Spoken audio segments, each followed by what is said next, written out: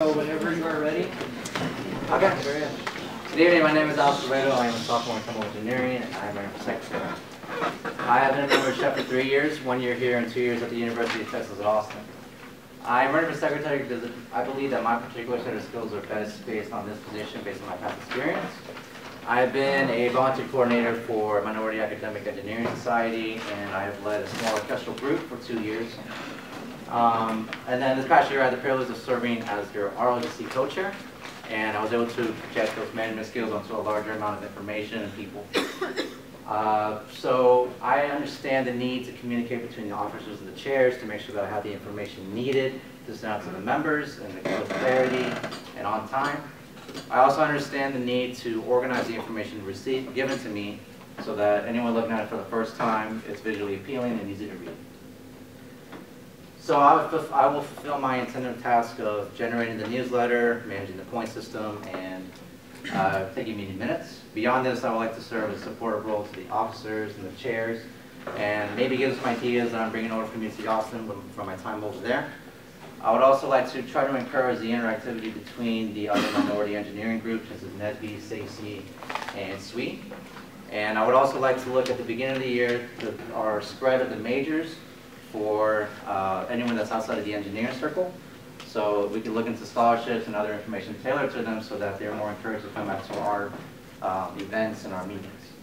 So if I get this position, I want to meet you guys on a more personal level and to understand the system here, this chapter specifically, and the back scenes of it. So I thank you for your time and your consideration.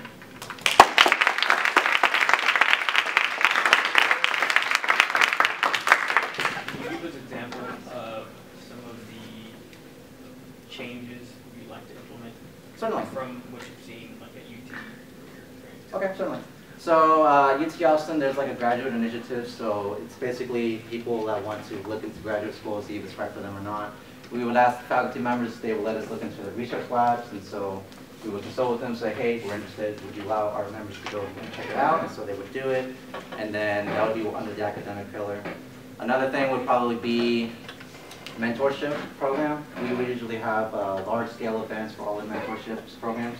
It's kind of, I don't want to say it's passive right now, but it's, I want to encourage larger events for all the mentors and mentees to come together at a large-scale event like hiking or tubing or something like that.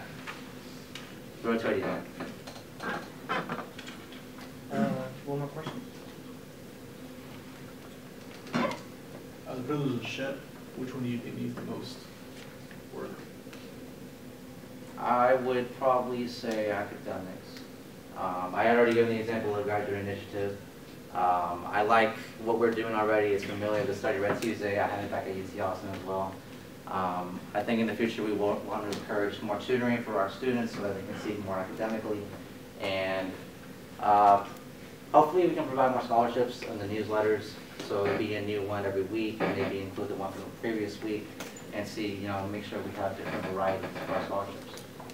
All right, the audience? Any questions? So, as an engineer, we get a lot of emails. How are you planning to make ours stand out? Receiving emails or sending emails? The emails that we send to our members. Okay. So, to our members, I'll probably do a new template for more aesthetic appeal. And I had mentioned that I kind of wanted to do more interactivity between the other minority engineering groups. So hopefully I'll make announcements, see what they're doing, and so we can include it in the newsletter. And maybe they'll be interested in it. If not, then that's fine as well. And it would just be maybe the arrangement of it and any other information that would be tailored to our members specifically. You got time for one more? Go on, Andres. It says here that you're going to be studying abroad during July and August. How do you plan on staying in touch with your team? I will not be studying abroad. I think that's someone else. I'm sorry. Someone else. I'm so sorry. It's all right.